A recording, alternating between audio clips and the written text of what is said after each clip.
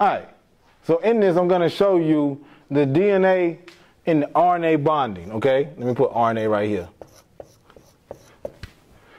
Now, this is an example video, okay, of the bonding process so you can understand in its entirety, and I wanted you to have its own separate video. So, now that you know we need hydrogen bonds, let's go ahead and do that.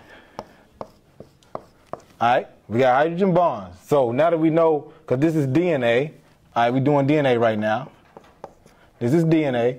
Now, I told you that numbers is 5 and 3.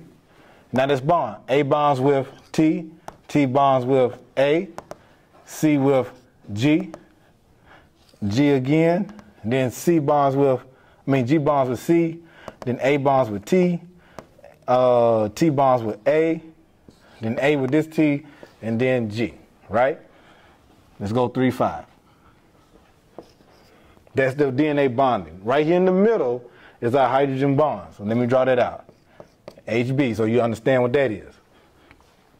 Now, we want our RNA bonding now. So, of course, we said that our T leaves and we get a U.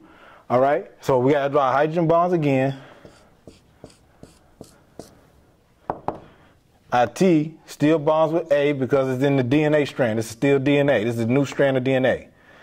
Our A, but it's going to turn into a U. And our G is going to turn into a C. And our G is a C again. Our C is a G.